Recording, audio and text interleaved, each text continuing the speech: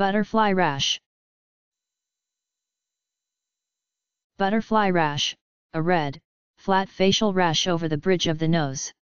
Many patients with systemic lupus erythematosus, SLE, develop this characteristic rash.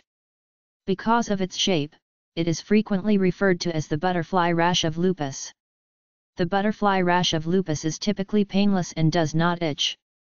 Along with inflammation in other organs, the butterfly rash of lupus can be precipitated or worsened by exposure to sunlight, a condition called photosensitivity.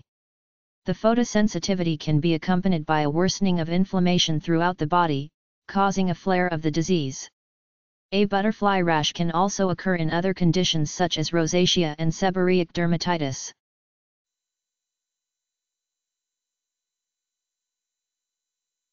B U T T E R F L Y R A S H.